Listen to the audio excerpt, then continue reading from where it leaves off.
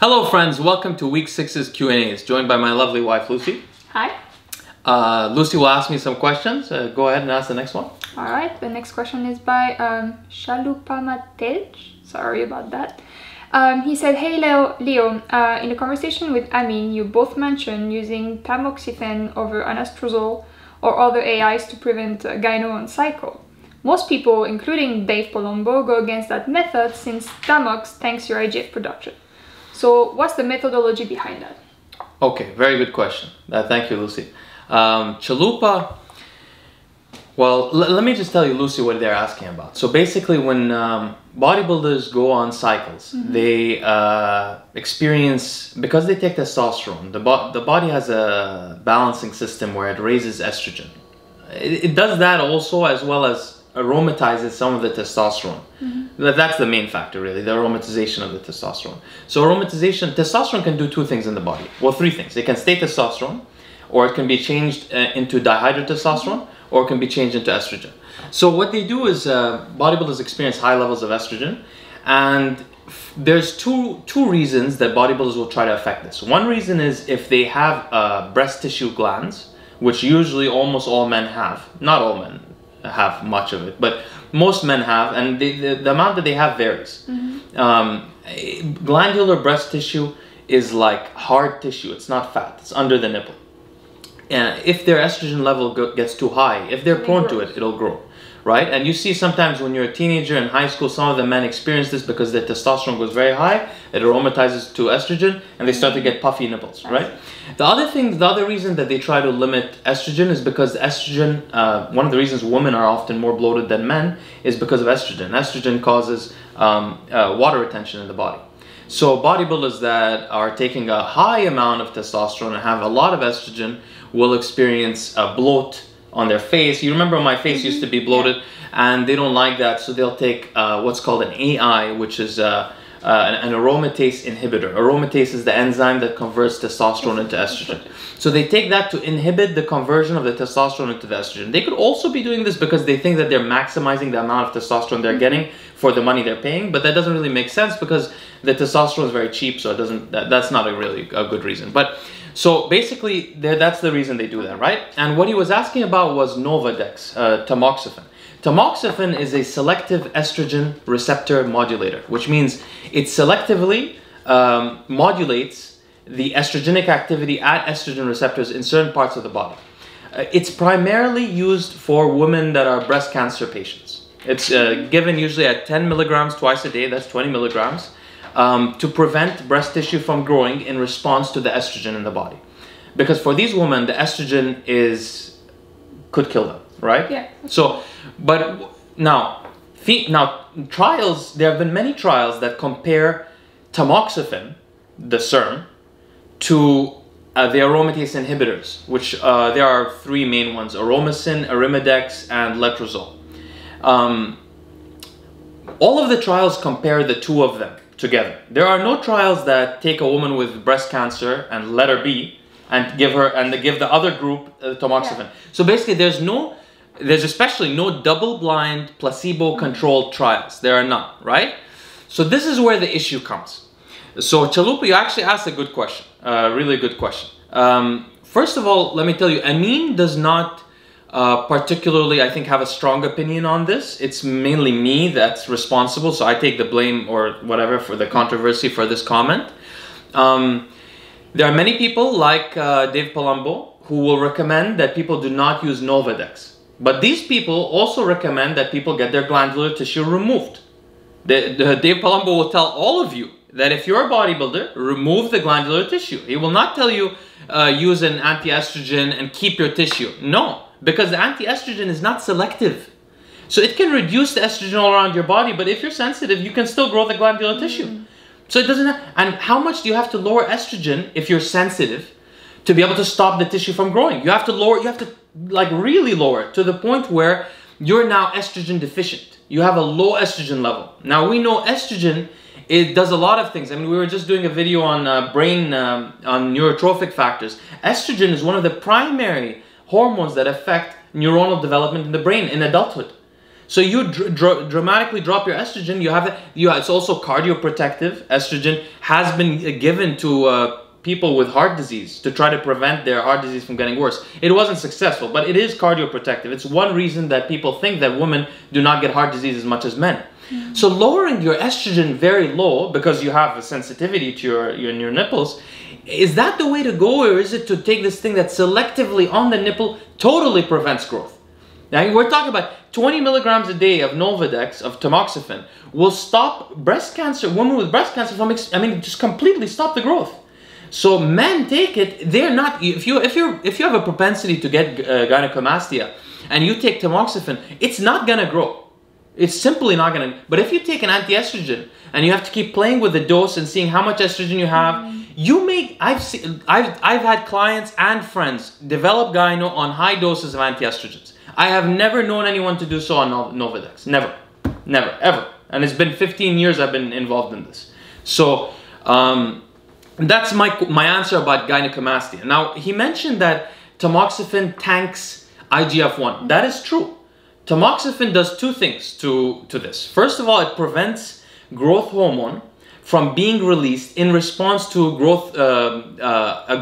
Basically, it breaks down the growth hormone releasing stream in the body. So it limits growth hormone. It also limits IGF-1's ability to bind to the IGF-1 receptor. So it does two things there.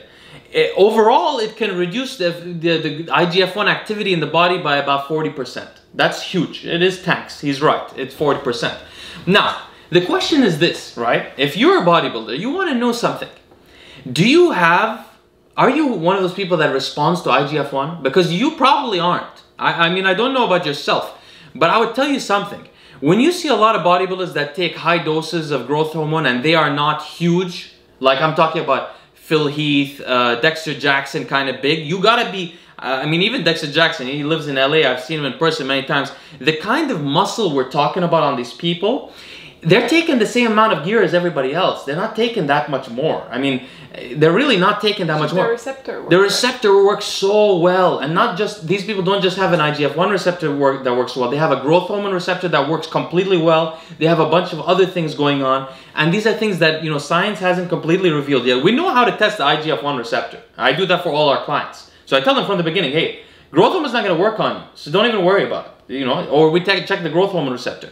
But there's a lot of other little things going on. Like, I know how to test for, like myostatin, but I don't know, we don't have enough clinical studies to show what are the different effects on each myostatin polymorphism on athletic ability. So we don't completely understand all of this. But what we do know is that, and by the way, if you guys go to these like Muscle Genes websites and stuff to get your things tested, someone yesterday sent me a message saying, hey, I know that I have a genotype that makes me release adrenaline quickly.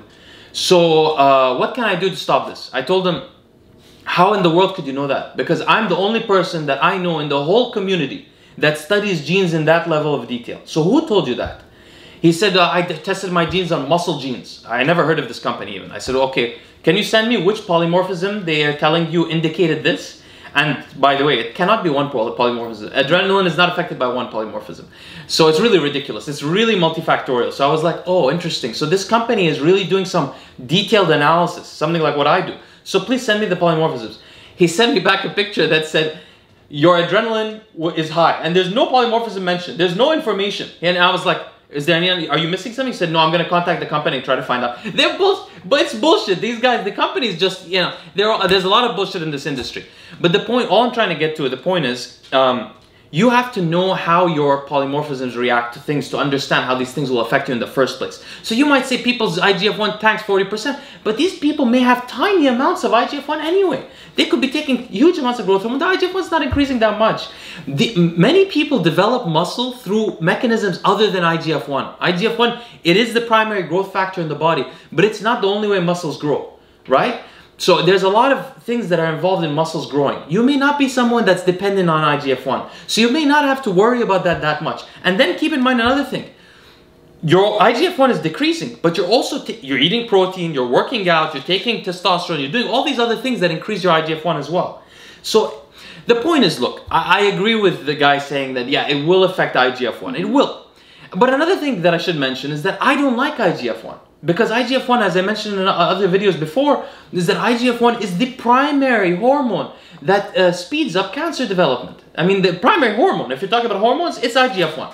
So when you talk, so for example, tamoxifen precisely has been shown to reduce melanoma risk dramatically, and prevent the progression of melanoma because of its effect on IGF-1. So IGF-1, if you have a constantly rising IGF-1, to be honest with you, if I went back into bodybuilding, I would probably do something to lower my IGF-1. Not bodybuilding. If I went back into athletic sports, I was not in bodybuilding, but if I was lifting again and muscular like when you first met me, I would take something to lower my IGF-1, because my biggest concern with that lifestyle is IGF-1. My biggest, there are many concerns like eating too frequently, all that stuff. You can affect it with fasting, but if your IGF-1 is always up, you'll have a big problem going on. You're basically, IGF-1 is making your cells duplicate. You're in an inflammatory state. So because you're in an inflammatory state, your cells, your DNA is getting damaged over time. And you're forcing those DNAs to replicate with the IGF-1. So you're going to accrue over time damage in your body and be much more likely to develop cancers. And guys, in the 70s and 80s, bodybuilding, what we used to see, or even early 90s, is we used to see heart problems, cardiovascular problems. Like Arnold Schwarzenegger, quadruple bypass, surgery. All of those guys had a little bit of cardiovascular problems. Usually they died in their early 70s or early 80s max, and usually from cardiovascular disease. Now we see people getting cancers in their 30s, 40s, 50s. You know, like for example, I mean, I don't want to name names because I want to have all respect to these people, but it's very common now, people getting cancers. Some melanomas that they can quickly cut off or something easy, and some very serious cancers, colorectal cancers, thyroid cancer. I mean, thyroid maybe not so serious, but there are many kinds of cancers going on. And so a lot of this has to do with this IGF-1 manipulation. So what I would advise you to do is just be careful with this idea that I always want my IGF-1 up. And let me get to another point about tamoxifen before I finish. Tamoxifen, and this is very interesting, tamoxifen is not only is IGF-1 bad for your health, but tamoxifen is extremely good for your cardiovascular health, which is what we're just talking about, the original problem of the bodybuilders. Tamoxifen lowers apolipoprotein B, which, by the way, guys, I'm going to do a video one day on lipidology and stuff like that, a detailed video series. But LDL cholesterol, what is that? That is low-density lipoprotein cholesterol. Low-density lipoproteins have inside them cholesterol and a protein. That's why they're called lipoproteins, right? Fat and protein. The protein that they have is called apolipoprotein B. There is one apolipoprotein B for every particle that someone has of LDL. The actual particle number through ApoB is reduced by tamoxifen by 20 to 30%. This is huge. This is like a statin.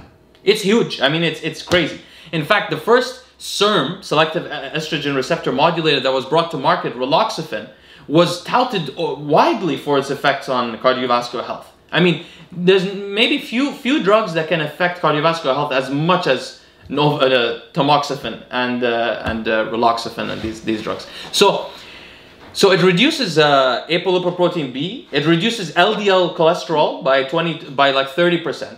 Apolipoprotein B, I think, by 20% in some studies. Raloxifene was shown to decrease apolipoprotein B by like 5 to 8%, which is huge too. By the way, like a 3% is huge. I mean, this is a big deal because that's literally the particle that builds up, that causes the buildup of plaque in the arteries and eventually causes atherosclerosis, where you either get a stroke, an aneurysm, your heart gives up from having to pump through these plaque-filled arteries. And what Arnold Schwarzenegger got, which is the quadruple bypass, because he had coronary atherosclerosis that he had to deal with. So Nolvadex, tamoxifen, significantly reduces this risk. So now what are we looking at with this? And by the way, guys, let me answer the question from the beginning. The reason why most people recommend that you do not use anti-estrogens or aromatase inhibitors is because it is thought that they cause cardiovascular disease. Now, this is sort of a misunderstanding. I've been guilty of saying it before in the past. 2 or 3 years ago, I really thought that the actual, the research was not clear. I thought that the AIs themselves were what was causing the severe plaque buildup that's found among bodybuilders. Because the studies done on this subject, as I mentioned earlier, they're not blind, placebo-controlled clinical studies. They're studies in which one group of women took tamoxifen and one group of women took an anti-aromatase inhibitor. And the ones that took the aromatase inhibitor had much worse cardiovascular health. But the reason may be because the tamoxifen made the other group that took cardiovascular health much better. So it's not so much. So before 2015, even people that specialize in women's health and stuff like that, they thought that the AIs were causing the bad health. But recently there have been more studies that show that it seems to be just the nature of the studies, how they're designed, and rather it's the tamoxifen that improves cardiovascular health so much that confused the results. And maybe it's not true that, although this is, as I say, I mean, this is not clear. Like there's a Chinese meta study from 2017 I read a couple of months ago that showed that the three AIs across a bunch of studies worsened lipid markers and cardiovascular health for women without a comparison to Novadex. But I have to dig deeper in that study to see what the nature of it was. So the point is, it's not completely clear. Do AIs cause cardiovascular disease? It's not completely clear. They may not. Tamoxifen definitely improves cardiovascular health. Tamoxifen does decrease IGF-1. Do you want IGF-1 high all the time? Do you even want it high at all? I'm not really sure, because your lifestyle is already raising IGF-1 so much, especially if you're using drugs like testosterone and stuff like that. But even just the protein, even the working out, I'm not sure that a 40% reduction is that bad for you. And you may be someone that is not genetically blessed or cursed, in my opinion, cursed with a functioning IGF-1 receptor. Like Lucie. Lucie has a functioning IGF-1 receptor. Hers is perfectly functioning. If she takes tamoxifen, it will reduce her gains from weightlifting. But not so for me. So I hope that answered your question, Chalupa. Sorry for being a bit long-winded. It's a complicated subject. It's not clear to everyone yet what the correct answer is. In my opinion, if you are at risk for glandular growth, personally, I would take tamoxifen, and to be honest with you, I would get the surgery. Because there's no, if you're young, if you have a shot at look, if you're going to take testosterone or anabolic steroids for like 10 years or so, then get the damn surgery ahead of time and save yourself all that worrying and headache and trouble. Because I tell you something, if you're not using tamoxifen, the gland will grow. At some points, it will grow a little bit. You will have a little bit. It may not be visible, but you'll know it. It'll bother you psychologically. It'll get on your nerves. Seriously, get the surgery, because the surgery costs $10,000 to $15,000 if you get it from a good doctor. That's the problem. That's the problem. And by the way, if you're going to get the surgery, I have a recommendation on a surgeon, one of the best, not that guy in New York. Everyone knows what I'm talking about. He's an old man and he makes a lot of mistakes in the surgeries. There are better doctors out there, but it costs you money. But if you're spending so much on growth hormone and all these things, IGF-1, get the surgery and save yourself the trouble, and then you don't have to worry about it. Then if you take tamoxifen, you may take it for your cardiovascular health. And if you take an AI, you take it because you're bloated, and you just reduce it to a normal level of estrogen. So I hope that helps. Thank you so much for listening, and we'll see you next time. Please like, subscribe, and enable notifications as well. And visit my website, leoandlongevity.com. I have a new blog posted as well. Thank you, guys.